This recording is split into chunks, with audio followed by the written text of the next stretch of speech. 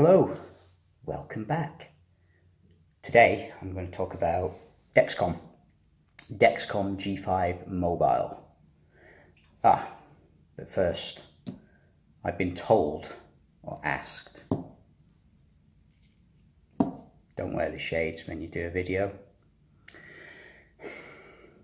Much as I hate to submit to demands,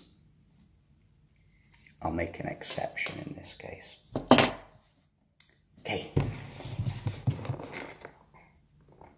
Dexcom G5 Mobile. And is it any good?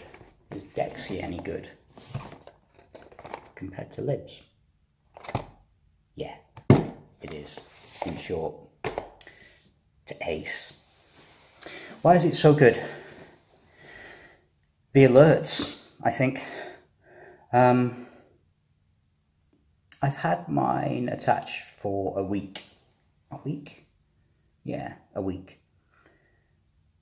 On Saturday, 2 days ago, I had a early morning hypo and I was fast asleep. Hypos usually wake me up, but in this instance, I'm not sure how low I would have gone until I did wake up. I think it was about 8 AM, so I would have woken up soon anyway. But at that time, my telephone started to buzz away on my bedside table, and I didn't know what it was. I just picked it up, took a look at it, and it was Dexcom's alert telling me I was going hypo. I wasn't actually hypo. I have my low alerts set to 4 or 4.2, I think. So when it hits that level, I know I'm getting towards a hypo stage. So I took a look. Dexcom said I was 4. Did a finger test, the usual old school blood test, and it was just below 4. So I was going hypo. If I'd stayed asleep, I think I would have woken up at some stage, I hope, at some stage and been a lot lower.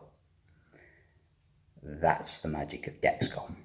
I was asleep, it woke me up, it stopped me having a bad hypo. I could have set the low alert at night to be a little bit higher than 4, maybe 4.5, 4.6 or something like that. So I have more time to deal with any low as it comes along.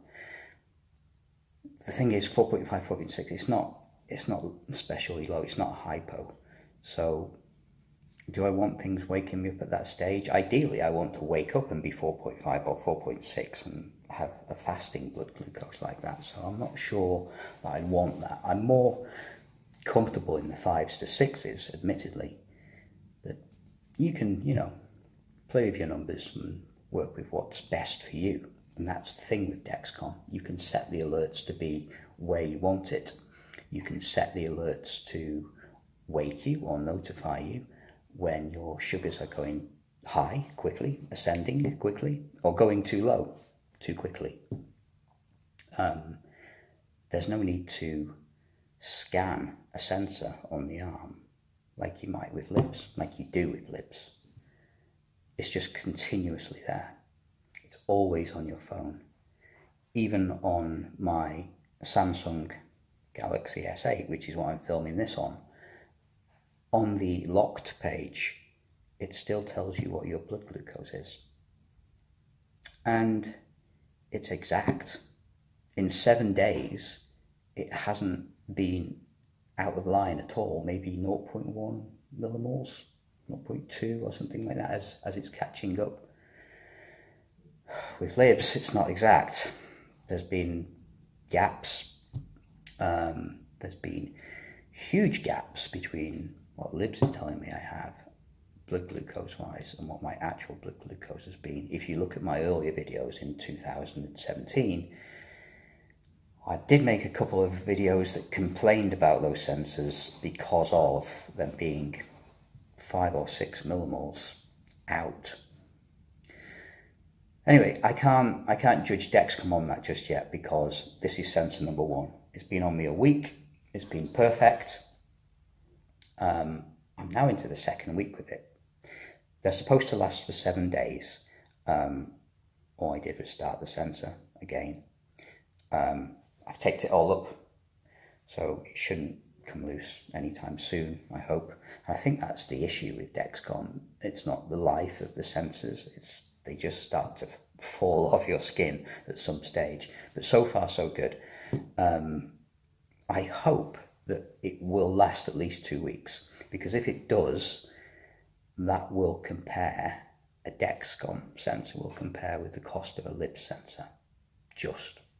There's kind of a, ish ballpark figure there, but they should compare. But that is only because I'm a new customer to Dex and I got quite a big discount. The next time I buy the sensors, it's going to cost a bit more, and I suspect it will be quite a bit more than the cost of buying lip sensors. But if you can get them funded on the NHS, or you can get the discount, do it, because Dexcom is amazing. There's still a place for these things, I think, definitely. If you can get them NHS funded, take them, absolutely. If you can afford to buy them as well. If you don't need alarms in the evening when you're sleeping or when you're working, you've got good hypo awareness or good hyper awareness as well, then lips could be the one for you. My hypo awareness and hyper awareness is usually good, but I still love the alerts. I still love the fact that I don't need to think about it.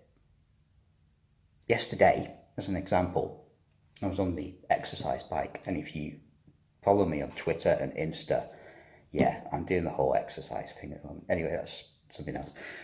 I was on the exercise bike, and before jumping on, my blood glucose was 7.6 and flatline, basically flatline according to Dex. As the exercise went along, towards the end of the session, Dex started to alert me, but it alerted me that I was heading low quickly, not that I was hypo. So I could stop and deal with that before having a hypo. If I was using the lib sensor and I had to scan my arm, I'd have to stop the exercise, take my phone, find the app. You don't need to do that with Dexcom. It's a good piece of kit. So, to close, if you can afford it, if you can get it funded, take Dexcom. Definitely. It's way, way, way better than anything else out there. Okay, that's the end of the video for today. If you'd like to be a sub, all you need to do is click over here. And if you'd like to watch another video, then there'll be one over here somewhere too. And if you want to leave a comment down below. Thanks for watching. I'll see you next time.